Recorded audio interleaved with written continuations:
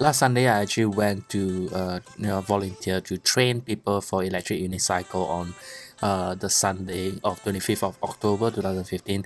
But I realized there is no training on that day. But it's pretty hazy, so I can understand why.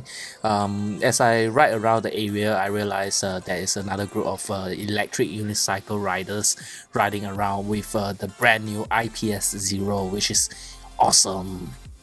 Okay, let's examine the specification of the IPS Zero. There's three models available for you to buy. One is 130 watt hour, the other one is 260, and the other one is 340 watt hour. All three of them are 30 km per hour. Unfortunately, you need to unlock the 30 km per hour speed by going above 50 km range. This is for the safety for the riders, so new riders will not overspeed, which is a good thing.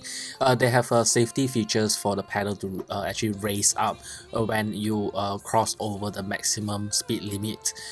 Some will prefer not to have a raising pedals, some will prefer having it. Max climbing angle is 30 degrees.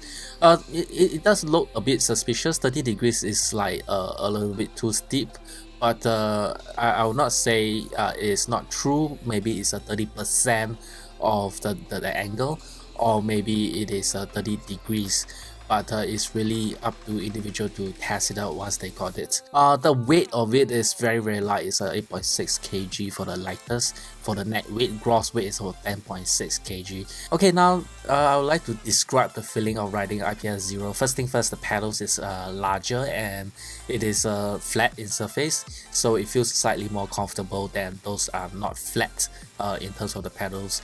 And the second thing is the braking, the accelerating and the turning and the reversing. It feels very soft on the pedals.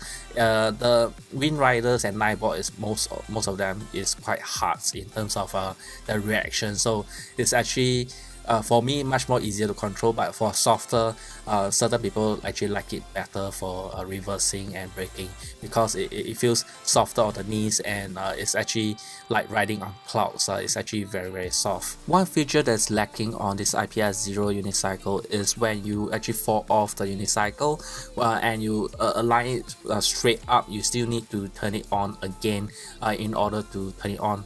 Unlike the Nightbot one and the Wind Rider, which it turn on automatically when you lift it up. Okay, the design of the IPS Zero unicycle is almost comparable to the Nightbot one. Unfortunately, there's a couple of design flaws. First thing first is the charging port is located at a dust prone area, as you can see from this particular footage. I'm pointing out that particular location. Yes, that's the part where the dust might go in. When it rains, water might just drip into it, which is a no. So for people who own this IPS Zero unicycle, my recommendation is to find a piece of tape or some ways to DIY a way to cover up the port while you're riding it.